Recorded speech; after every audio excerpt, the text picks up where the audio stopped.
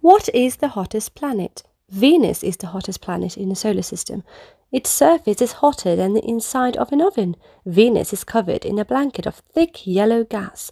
The gases trap heat from the sun, but don't let it escape. This means that Venus can't cool down.